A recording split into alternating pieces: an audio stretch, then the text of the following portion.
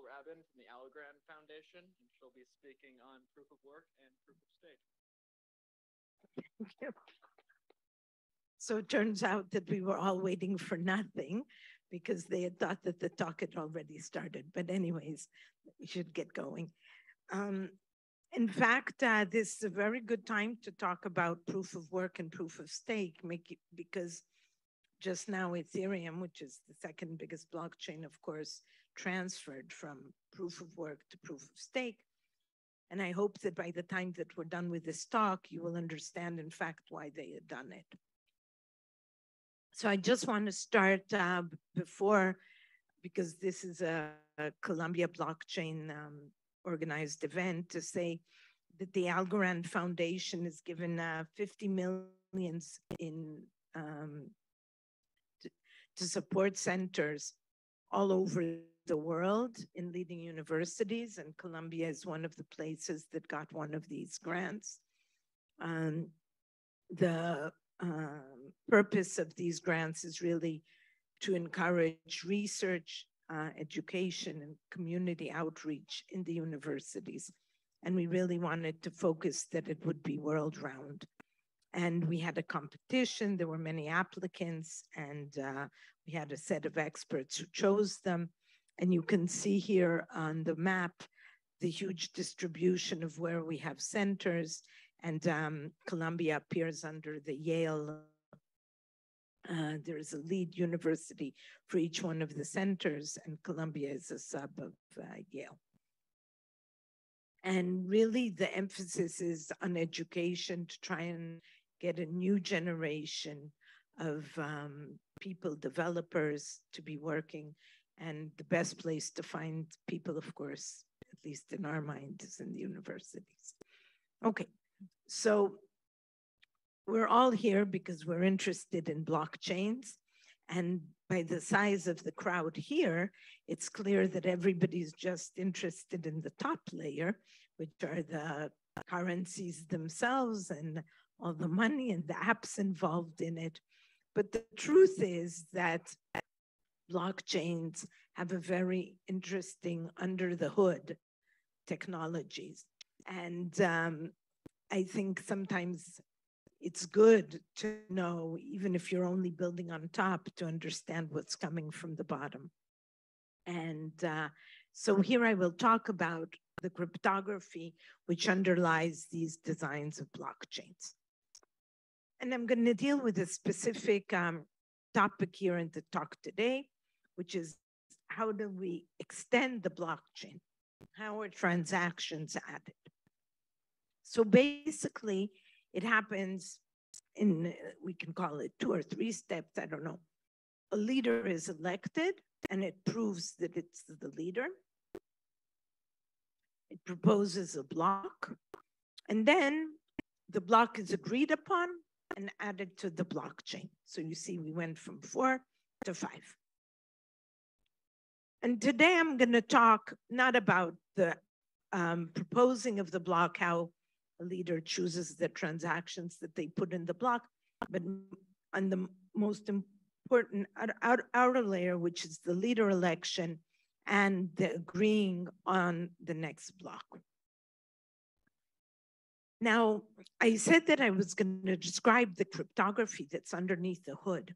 And what's very interesting about blockchains, and in fact, what I love about them and about this technology, which is truly phenomenal, is that it drew on a lot of existing things that were created from the 80s. And I'll mention these things when we go along, and built new beautiful designs on top of them and created a whole new world. But these things have been around for a long time. And now the blockchain itself is introducing new problems into the research community, things that can be solved using the availability of a blockchain. And so really it's a synergetic system that it was designed on cryptography, and it's giving back to cryptography, and it's really amazing. And in fact, that's sort of the beauty always of research. So proof of work, just to show you how long ago it was invented in 1992, not with the name proof of work. The name was given a little bit later. And it was introduced by Dwork and Naor because what they wanted to do was to fight spam. Spam was starting to be a big, big problem. You guys weren't even born. You don't know that. But people were thinking, how do we stop spammers because mailboxes were overflowing. And the idea was that people would need to work to expense electricity, computing power, and so on, in order to be able to send messages. And this is where this idea originated. The interesting thing is that in 2002, Adam Back came up with the same idea. He says he didn't know about the Dwork-Naor result, and he reinvented this idea. And in fact, Nakamoto builds on Back. It also doesn't know about Dwork-Naor, and it cites Back for the proof of work concept and creates Bitcoin. Okay, so what is the idea that Nakamoto has for choosing a leader? The leader that's going to announce the next block? It basically says, we will put out a puzzle. Every time we need to extend the blockchain, we'll put a puzzle out. And the person who solves the puzzle and can give a proof that they in fact solved the puzzle, that's going to be our leader. Okay? And these puzzles, you need to work in order to solve them. So you work until you solve the puzzle, and then you announce your solution. So how did they create these puzzles? And these are puzzles that can be infinitely generated. There's no lack of puzzles. It's not that you put one puzzle out and that's it, you're done. You can continuously create puzzles. And the puzzle is built utilizing something which is called a hash function. A hash function is another cryptographic primitive which is used in many, many things, in digital signatures and in many applications. What does a hash function do? Takes a very, very long string, and it basically creates, it funnels it through this machine, and it creates a short string, okay? And this is very, very useful, and it's useful here in the case of the puzzles of the blockchain. So I said there are many reasons to string messages, but I'm not going to discuss them here. Here I'm going to go just to the question of the puzzle. Something that's true about this hash function is that it's very easy to compute. It's very easy to go from a long string to a small string, but if I'm giving you some short string, it's very hard to go back and find something that would map to this thing. Okay, so what's the puzzle? What's the puzzle that Nakamoto proposed? It said, I'm giving you a string, and this string has a leading zero, okay? It's not a string, sorry, it's a number. It's a number, in my case, I put 6 digits here, and the top number has to be 0, which means that the number has to be 99999 or smaller, okay? These are all the numbers that I can write when I have a leading 0. And you have to find a message such that when you hash it, as I wrote at the bottom, h of mi, it will be such a number. The output will be a number smaller or equal to 99,999. Okay, so this is the puzzle. And you can see that if I ask that there's only one leading 0, that the expectation is that you need to compute only on 2 messages to find such an answer to the puzzle. If you don't get the math completely of why that is true and you don't know about expectations or so on, don't worry about it, but just have the sense that if there's one leading 0, you need to run twice. Now I changed it to 2 leading zeros. Now, you're going to need to try 4 times in order to find something that hashes to something with 2 leading zeros. Okay? And the idea is that the more leading zeros that you have, the harder that the puzzle is. Okay? So what Nakamoto did is it enabled to have a variable length puzzle. At the beginning, the goal is that a block will be announced every 10 minutes. That is something that the Bitcoin blockchain wants to have. Every 10 minutes, a block is announced. So what Nakamoto did is that the puzzles are variable in their complexity. If there aren't a lot of miners, not a lot of people are doing the work, then the puzzles need to be easier, because until you find a solution, it's going to take longer. So you put fewer zeros at the beginning. If everybody's mining, then you want the puzzle to be very difficult, you put many zeros at the beginning. So these were the puzzles that Nakamoto introduced, and they have this variability in order to satisfy this thing that it would always take 10 minutes to mine a block. Okay, I'll skip this. Okay, so as I said, it takes 10 minutes to choose the leader, okay? But that's not enough, right? If we choose the leader, it could be that we chose 2 leaders and we might have a fork in the blockchain. 2 people solved the puzzle and announced their block. So the way that the Bitcoin blockchain works is that you always go with the longer chain. And the way that this is determined and sort of that agreement is reached is simply by waiting. There is no algorithm that allows people to reach consensus on which one is the correct block that we're going to be continuing with. So basically in Bitcoin, what you do is you run and sort of you always go with the longer chain. So if your block is already 5 blocks deep, one you're interested in, you assume that this is already going to remain the block in the blockchain and that there will not be a fork. Okay, so who's doing this work on behalf of the Bitcoin blockchain? These are the miners.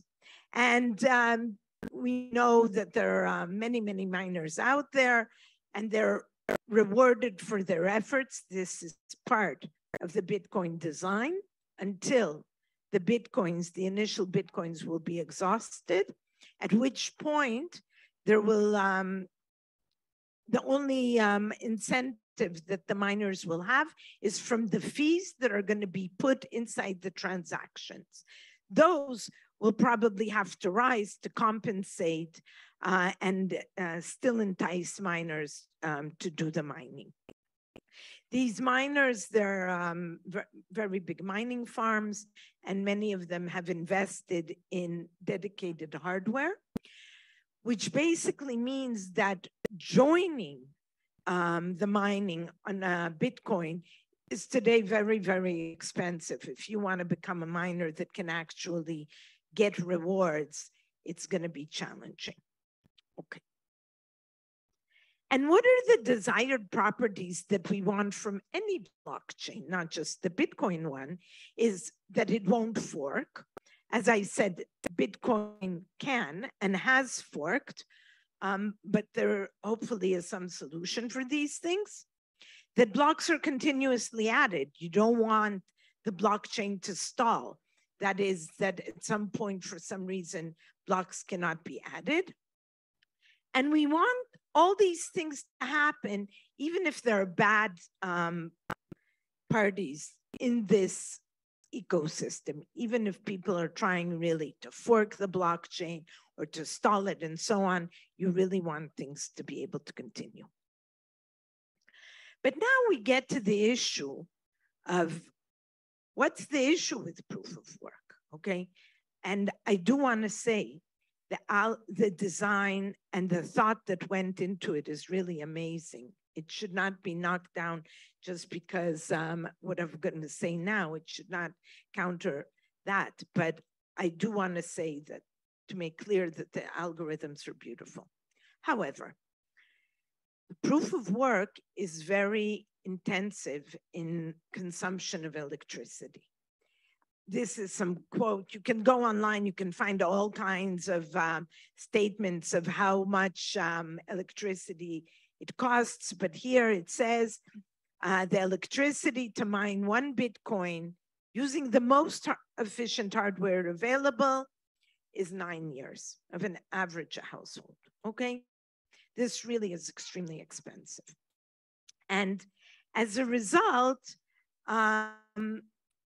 people looked at alternatives and wanted to design blockchains that would be better for the environment.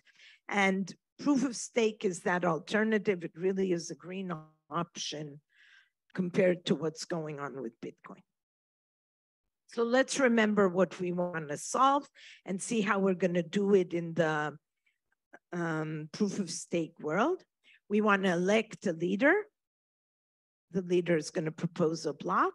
And then we're going to agree on the block that is added to the blockchain. And here again, the designers of proof of stake protocols went into the cryptographic arsenal and all of the solutions which we had previously from years before and utilized them again in order to design protocols that are proof of stake and would give us a blockchain. And just to state a few things, I didn't really even state anything. And I'm stating here things that relate to the Algorand blockchain, because that's the one I'm going to be describing. But there are other techniques and other blockchains utilize other things as well. So, of course, digital signatures also are utilized in the Bitcoin blockchain, of course, to sign transactions. We're going to use protocols that are called randomized Byzantine agreement. These are basically protocols to reach consensus in order to agree on which block is going to be added. And the Algorand blockchain uses something which is called a verifiable random function. And I want to say that when the verifiable random functions, or VRFs, were introduced, it wasn't even clear what they'd be utilized for. They were a beautiful, beautiful idea, as many of the cryptographic designs are. And like many things in research, sometimes you come up with an idea and you give a solution to this problem, and it's completely theoretical and it isn't clear why we need it or what we're going to do with it. But then eventually things do come up, and suddenly there are technologies that need these kinds of protocols. So what is the idea behind proof of stake? In a proof of work, you can just come, you can buy the software, you don't buy the hardware, you don't buy it, you just utilize software, and you just sit in mine and you compute until you solve the problem. Here, in order to choose the leader is going to be chosen in proportion to their stake in the blockchain. So if there are 100 tokens on the blockchain and you have 30, like the guy here on your right, this guy is going to be chosen 30% of the time to be the leader, and so on and so forth. So your stake basically represents the fraction of time that you're going to be chosen as a leader. And I want to say something very important about proof of stake. I said that it's going to be green, of course, which is important. But there's something beyond that. In proof of stake, the incentives are more aligned with the blockchain than in proof of work. If you're in a proof of work, you may be a type of person who mines and immediately sells your Bitcoins or your ETH. And you immediately send it because you're really not interested in the blockchain itself. You're looking at this as a job, and you're doing it, and then you get paid, you get your salary. But in proof of stake, you're 100% connected to this blockchain. If you own 30% of the blockchain, that's really a lot. We don't hope that these would be the numbers. But even if you own 1% or 2%, this is an investment of yours which you care about. So you do care about the blockchain and it continuing to produce blocks and staying alive and not forking and so on. All these things, you truly care about them because your money is inside this blockchain. So I think that proof of stake, beyond being green, of course, it really is more suited in, as I keep on saying, in aligning your interests and your actions. Okay. So as I said, I'm going to talk about the Algorand proof of stake. There are many proof of stake blockchains out there. They all do different protocols to some extent, but the ideas and the principles are somewhat the same. But I'm talking about the Algorand blockchain proof of stake because this solution technically is really outstanding. It was designed by Silvio Micali. I don't know if you guys know who he is, but he's a Turing Award winner. He's the inventor of zero knowledge, which is used in many, many blockchains. And this is another one of his brainchild, I don't know. And he really is outstanding, and the design is mind-blowing. Okay. So what do we do in this proof of stake? We basically think about it as a lottery. You have all these people that have tokens, and basically they're going to be pulling out of a hat balls that have numbers on them. And the person who pulls out the ball with the smallest number, that person is going to become the leader. Okay, so this person put 64, 47, and 44. And you see that the guy with the 7 had the smallest number, and it's going to be chosen as the leader. This is the leader, and they're going to propose the block. So you might say that we're done because we chose the leader. But the same way as in the Bitcoin case, it wasn't sufficient that you solved the puzzle. There could still be 2 people who solved the puzzle. So you really need to agree on the block that the leader proposed. And here we are going to be actively making a decision, unlike the situation in Bitcoin. We're going to be deciding to agree on which on which block we're going to be adding. And what are we going to be doing? We're going to be utilizing Byzantine agreement. Byzantine agreement is a problem which was introduced in the 80s in distributed computing. And basically, I think it's more commonly known in our blockchain world as consensus. Basically, you're going to reach consensus on this block. And actively making this decision instead of waiting 40 minutes reduces the time that you need in order to agree on the block. In fact, the Algorand blockchain reaches agreement within 5 seconds. So think about it. If you're going to be going and buying coffee at Starbucks, and they're not, and you order your cup and then you pay with Bitcoin, and now they tell you 40 minutes, you know, you're not going to be so hot about that hot coffee. And here, when it's 5 seconds, this makes this completely relevant for a use in real life systems. It's almost like your credit card, right? They swipe your card. That surely takes 5 seconds. So actively deciding on the block and not just waiting for agreement by time elapsing gives you a lot of power. And also it completely or almost completely eliminates the possibility of a fork, which does exist in the proof of work Bitcoin world. Okay.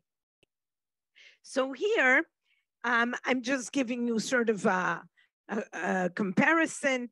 In Bitcoin, it takes 10 minutes to agree on the block, to choose the leader and to agree on the block.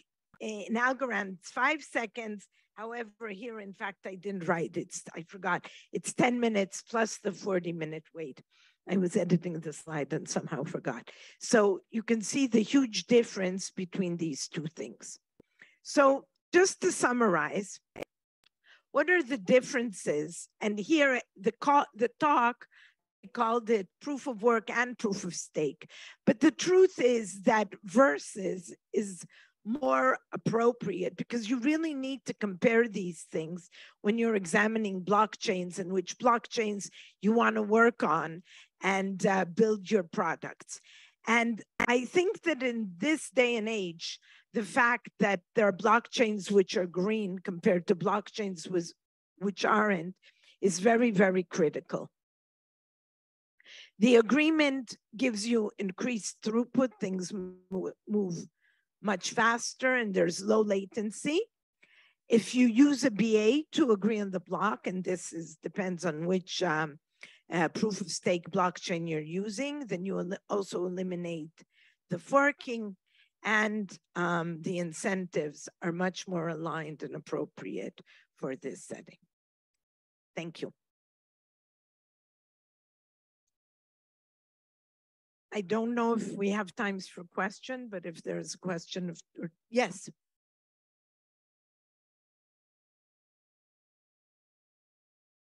Exactly, that you can put out a block every 5 seconds. I didn't go into, let's say, an Algorand, the computation to choose choose the leader is like one exponentiation. That's like a digital signature. Your phone does these all the time. And the Byzantine Agreement Protocol, it's how much can you compute in 5 seconds? Not a lot. Huge. Huge. And I mean, let's not ignore the fact that Ethereum was completely aware. I mean, everybody is aware, but even took the massive step to go from proof of work to proof of stake. Yes. Yes.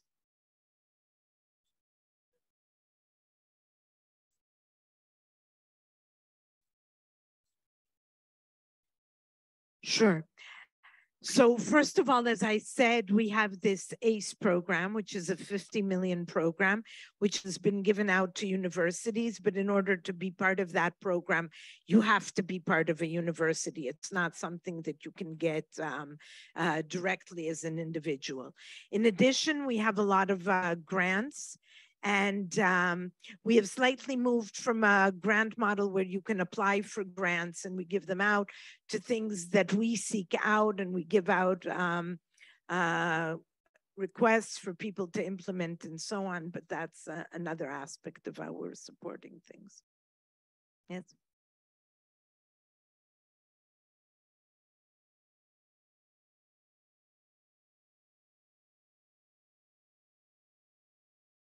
So in fact, it's not the case.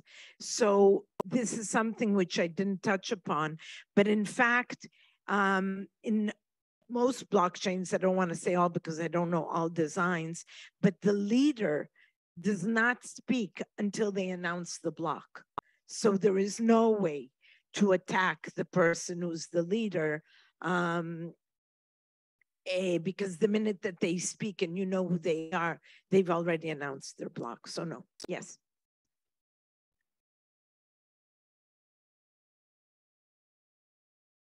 Yes. Sure. The participation nodes are the nodes that participate in the Byzantine Agreement. They are the ones that propose themselves as leaders and then do the protocol for the Byzantine Agreement. But the Byzantine Agreement and the leader election, I mean, you have to announce who you are. This is a protocol that requires communication. And for that, there are the relay nodes, and the relay nodes are the ones that transfer the messages between the participation nodes. So it's a two-layered thing. You need less trust in the relay nodes. Of course, we want the messages transferred, but they are not part of the protocol. They're not doing the computation. Okay. Yes.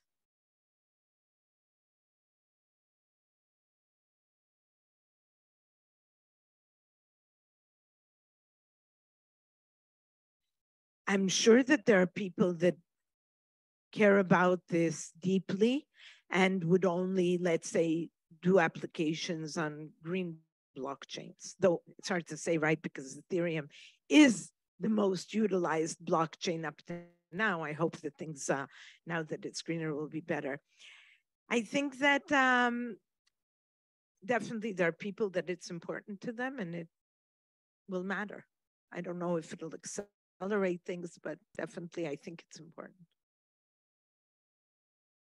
Okay, yes.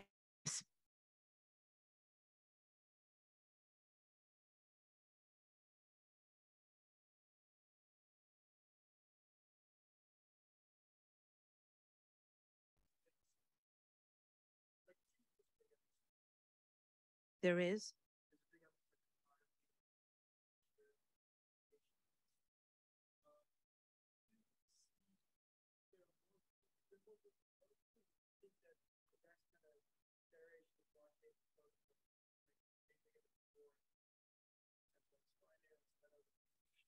Listen, I think that definitely what's driving the blockchains is the applications on top of them. This is a huge thing.